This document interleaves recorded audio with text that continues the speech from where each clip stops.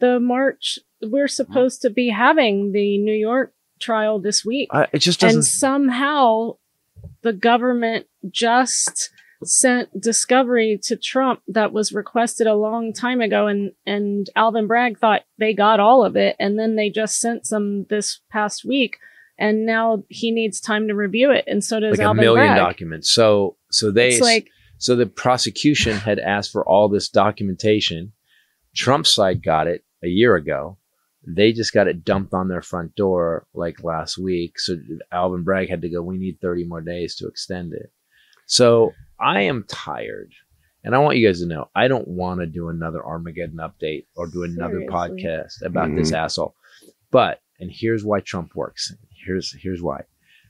Because he does all this shit, and it's happening now to me, is that we are all coming to a place where we're just fucking, all right, fine, just let him do it.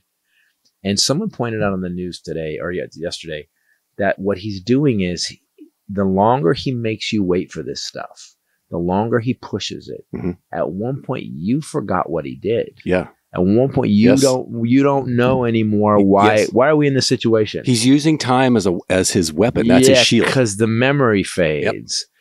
Don't forget, people, that this man sent people. I was watching video of the January 6th thing. People had poles were breaking windows. They were beating the shit out of police officers. They were ganging up on them. Fanone they zapped, they tased him. It caused him a heart attack. One guy died.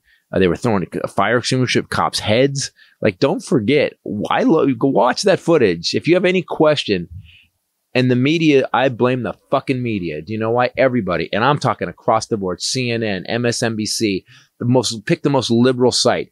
Everybody seems to be talking about this guy like he's a normal candidate. Yeah, it blows my mind. You were just talking like, well, Trump's, the percentage. I watched Steve Kornacki, who I respect, going, well, Trump could get this one and this one. Hey, Steve, why didn't you say guy who tried to overthrow the government? The traitor Trump could get, because that would be biased. But it's not biased if it's true. The thing that blows my mind, though, is that, for example, we were talking about this last night.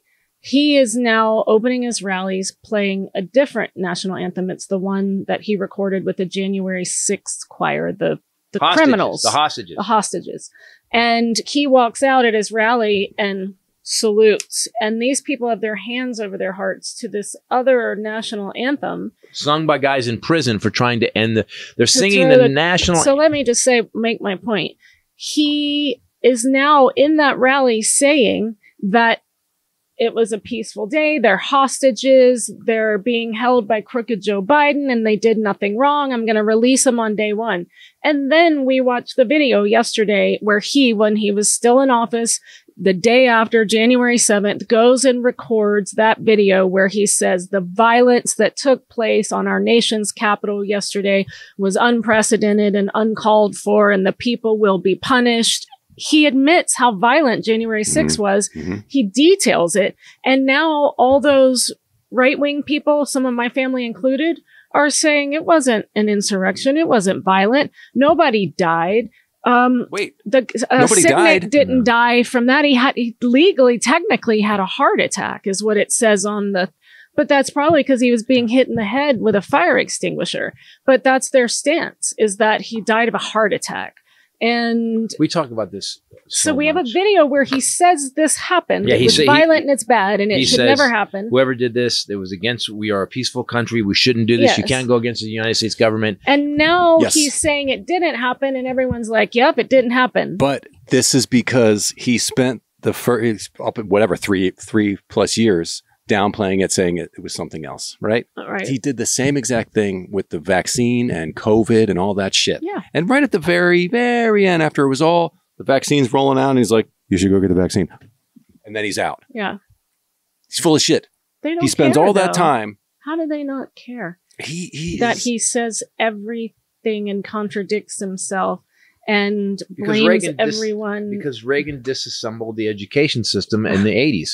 And what ended up happening is now those people are now grown adults who don't have any training in critical thinking. They can't think through it. They're just like, and the problem is this, is that you can watch him say one thing, him say another thing, diametrically opposed to whatever he's talking about. You can go to the rallies of this time, The people said what he said the first time. Same exact people said the same, changed their mind and said the second thing. Like, so he's... Well, he spends, it's all that time that he, after they have been indoctrinated with the initial bit of information, and it locks in, and they hold on to it. And they never listen to, if he says it 3 years later from now, they're already convinced. They've already got it baked in. Today, it's almost like they listen for their one thing. Yeah. And then that's the one they hold on to, even though he then contradicts himself and changes it's the craziest thing. Then they even make excuses for that and say like, oh, he's just saying that because of the deep state is going to, or whatever. Then they even make up bullshit that he's saying it because of something else. What's going on with the deep state? Because has the deep state turned on your chips yet? Guys, your microchips? No,